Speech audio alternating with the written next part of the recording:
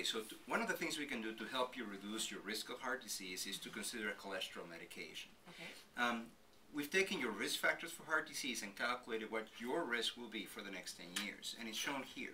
Imagine 100 people just like you. What we would expect will happen to them in the next 10 years is that 50 of them will not have a heart attack, but 50 of them will. The ones that will are in red, the ones that will not are in green. There's no way for us to know if you're one of the green ones or one of the red ones. If we were to give then cholesterol medication to all 100, what will happen is shown here.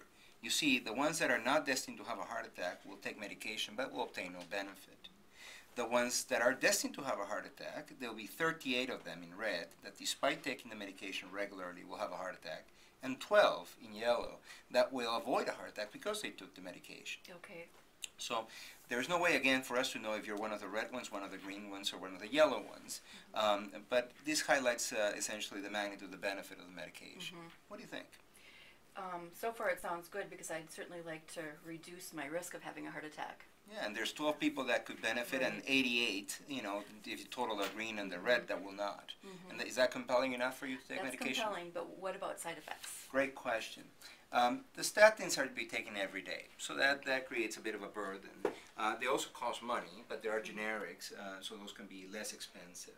In terms of side effects, the two big ones are muscle aches, happen about 5 in 100 people, and liver tests that may go up. They'll happen about 2 in 100 people.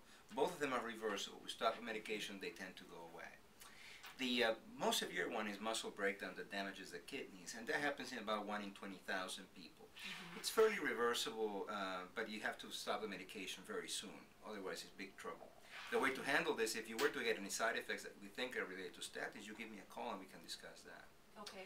So what do you think? I'd definitely like to start, so yes. Okay, so I'll write you a prescription, but please let me know if this doesn't work out, and we can discuss other ways of reducing your cardiovascular risk if statins are not for you. Thank you.